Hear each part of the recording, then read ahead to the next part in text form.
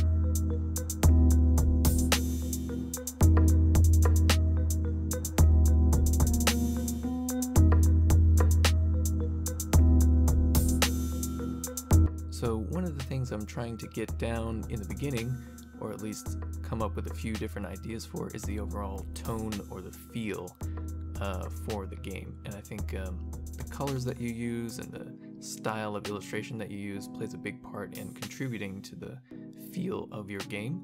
So I'm going to be experimenting with a few different things as I go through this process.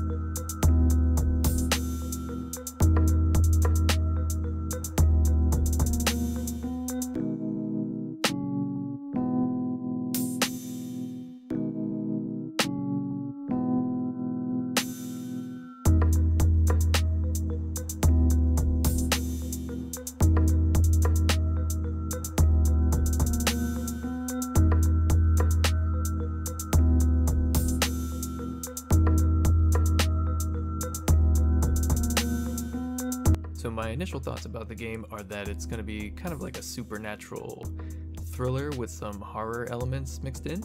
I think it's kind of cool to sort of add the deep woods as a thematic element, or like a interesting scene to the game that I want to make.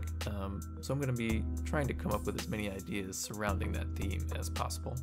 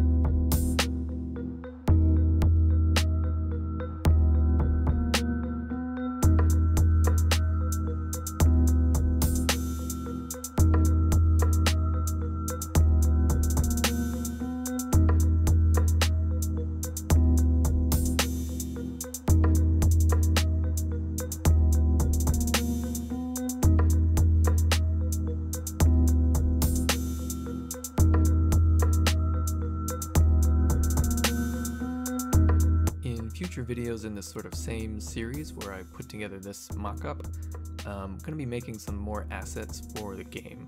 So basically more things you would find in a forest or a small town that I could use to help tell the story that I want to tell in this particular setting.